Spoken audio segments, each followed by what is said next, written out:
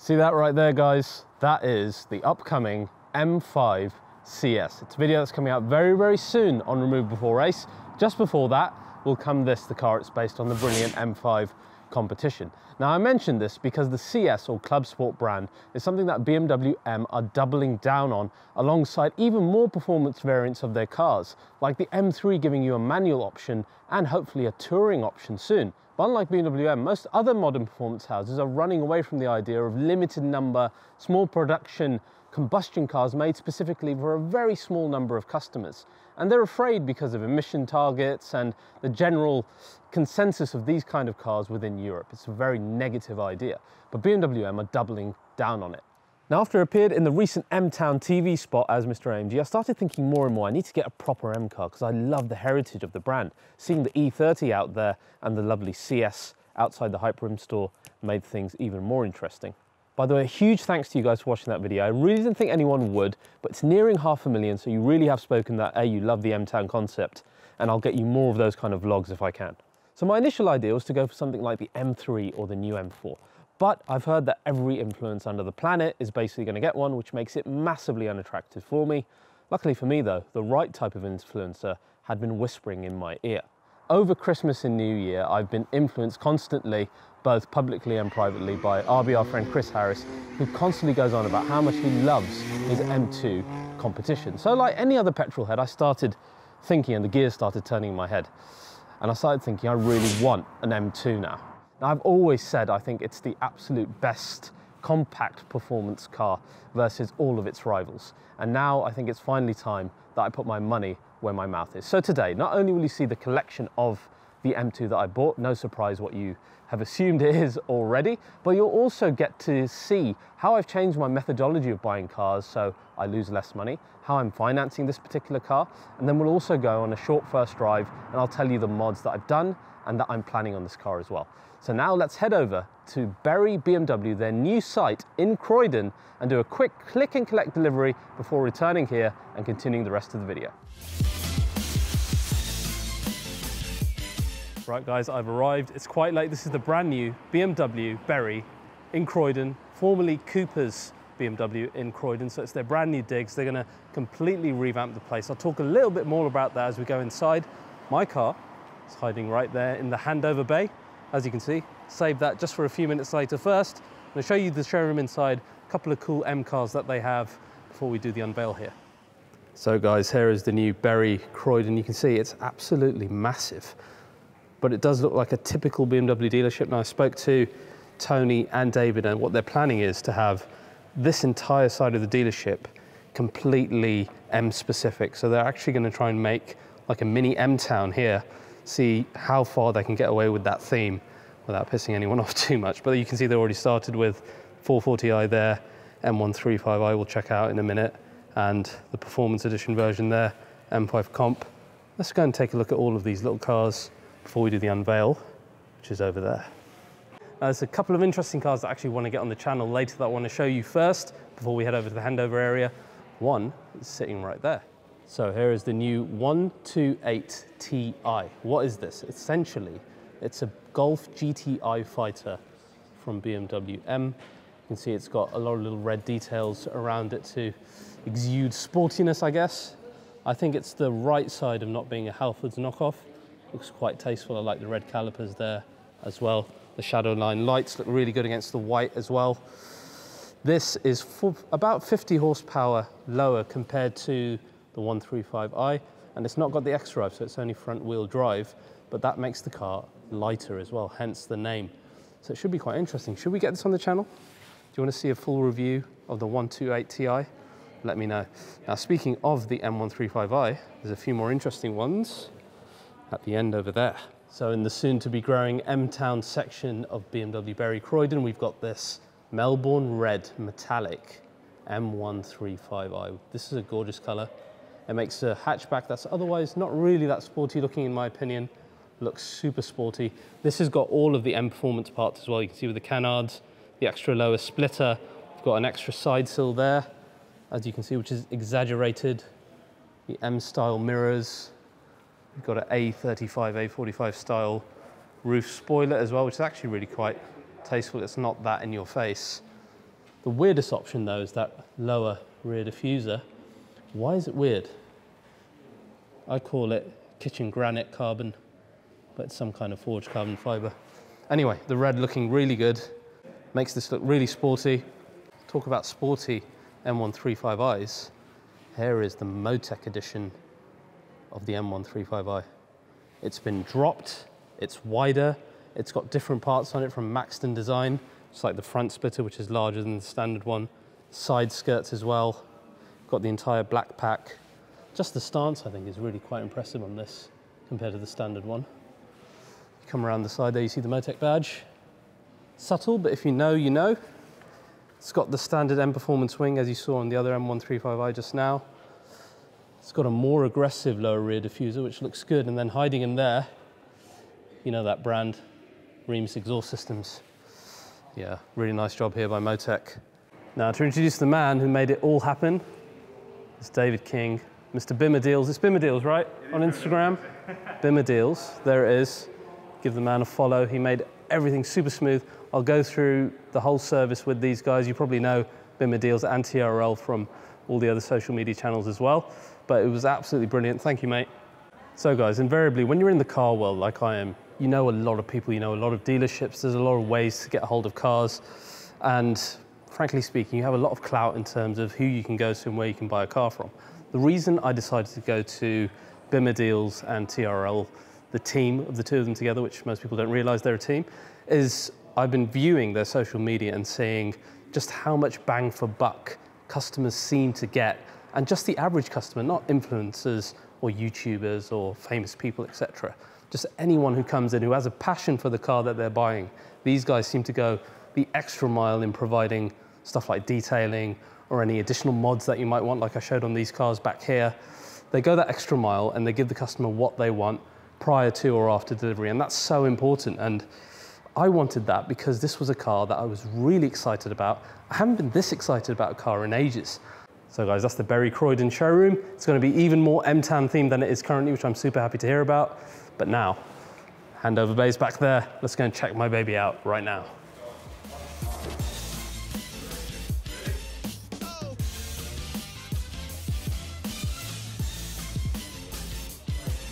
So guys, here it is, my M2 CS. It's not really a car I ever thought I'd buy, and I'm going to go into the reasons of why I eventually chose the CS, why it became affordable from being unaffordable, how I financed it, what was the value added I got from the guys here at Bury, being petrol heads, what were they able to do to accommodate my needs before picking this car up. And then we're going to go on a first drive and see what this car is like in first impressions.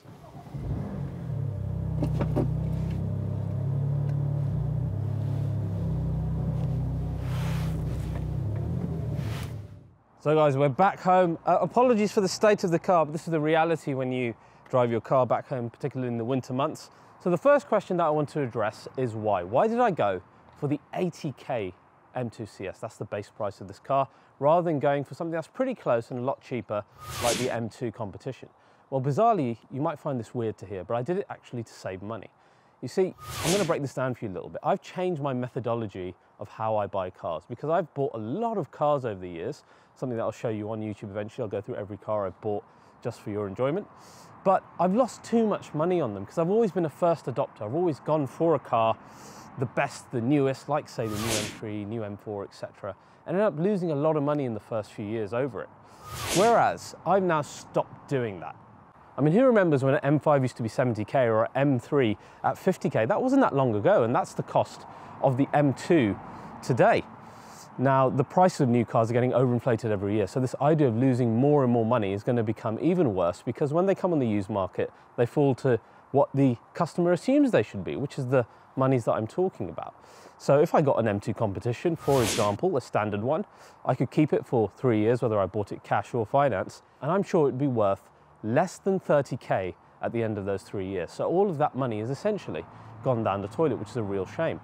But if you have a limited run car, which is limited numbers, and hopefully we assume that it will be some kind of a future classic, you've got a better chance of retaining some of that money and retaining a lot more equity, and then it starts becoming an asset rather than a complete liability. Now see, I've tested this recently. Regular viewers will know that in the last 3 years, I bought 3 very special cars for me, AMG cars. The first was my C63 Black Series, of course an absolute legend. Then the C63S Edition 1 Motorsport, again another limited run car. And finally, quite a simple car, but I bought it at the right price. That was my A45 that I bought for about 25 grand.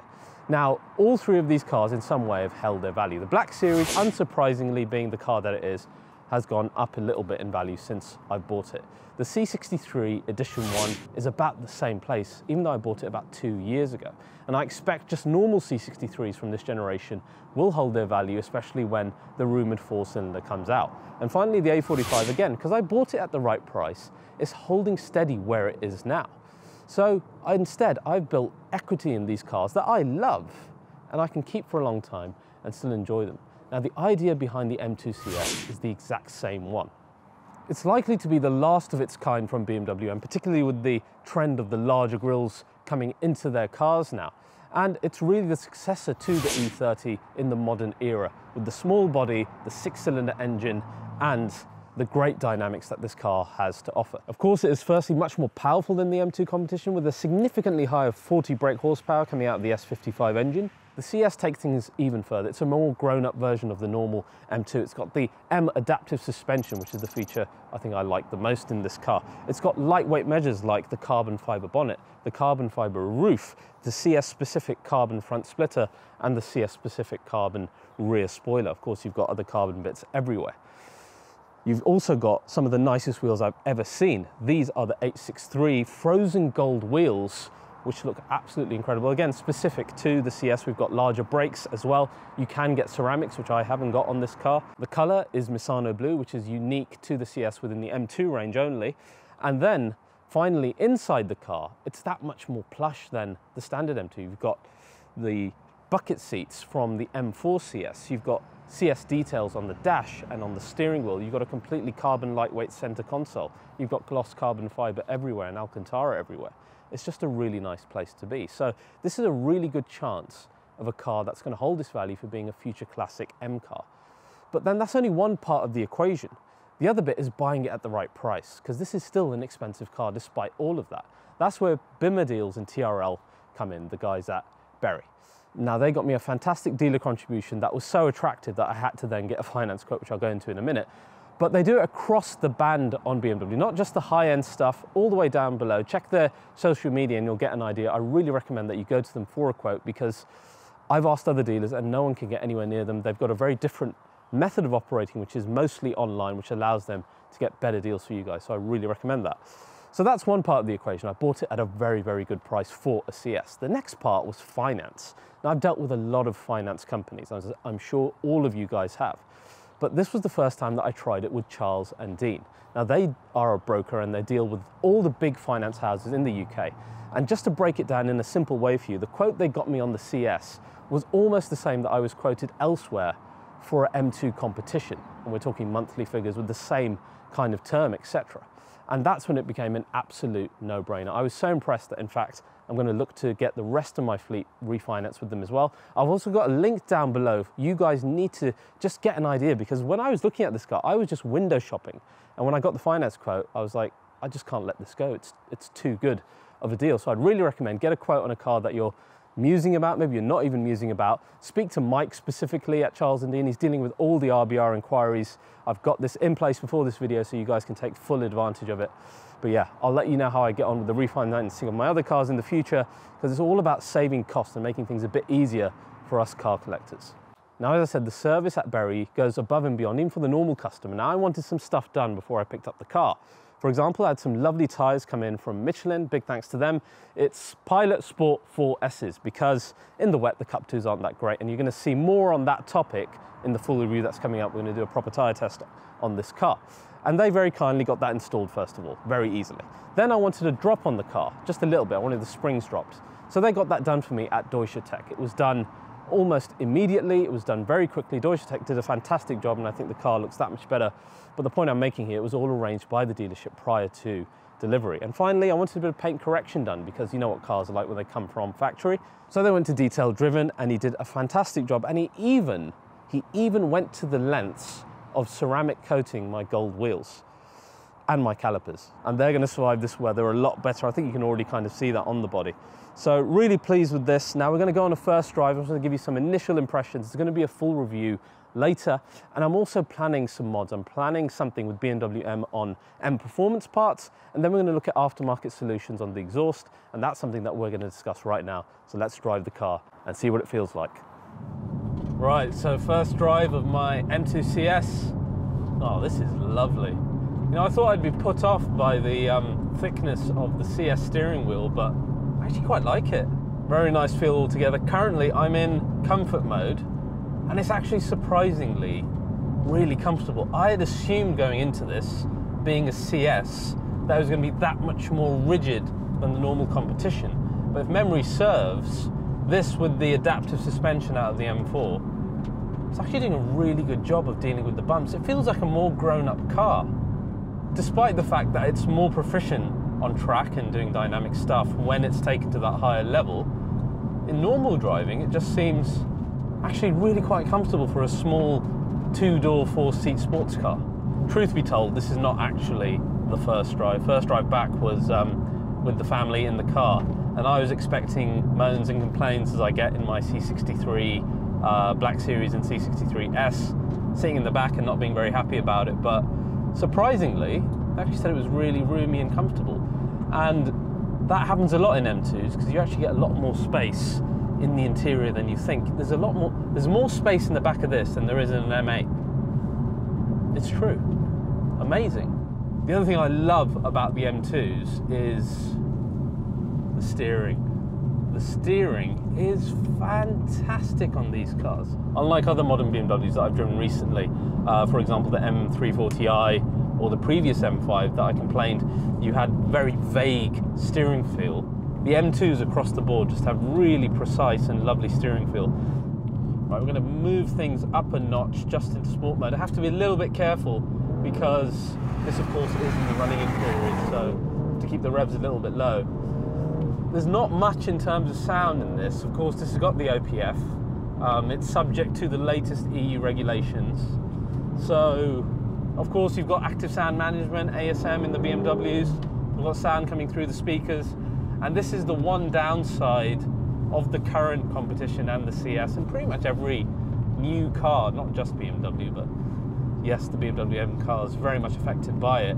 You need to get an aftermarket solution. So one of the future videos with this M2 CS is going to be the best mods that you can get for the M2 series in general. And in that, we're going to explore also an exhaust solution. I'm thinking either of someone like Remus or someone like Akrapovic, and you get different layers of systems as well. For example, in the Akrapovic system, you can get either just the rear system, or you can go for their full evolution, which goes throughout the entire car. But again, it's absolutely necessary to get one. I think probably the Akrapovic one is the one to go for. Let's see what I unearth in the next few months. Stay tuned, both on YouTube and on Instagram, for any updates on that.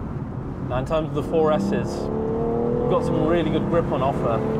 Now, I know what Cup 2s are like in the wet, because when I had my AMG GTR, I never changed the Cup 2s to any other tyre during the winter, and it was a nightmare in the winter because it would squirm at every single roundabout or any hint of a curve. And we swapped those out, of course, in this for the 4Ss, and honestly, I really haven't had the traction control light come on at all. I really love how responsible this S55 engine is. I have to be careful. I'm running in. I'm being really bad, you know. This isn't good. I mean, it still sounds pretty good. I know it's got some artificial sound in there, but I won't be crying until I get my exhaust system installed. So my takeaway from this first drive, really comfortable, liking the addition of the 4Ss, not having squeaky bum time on the roundabouts. So cannot wait to get the 1200 miles done on this, run it in properly, and see what the car can do once it's run in.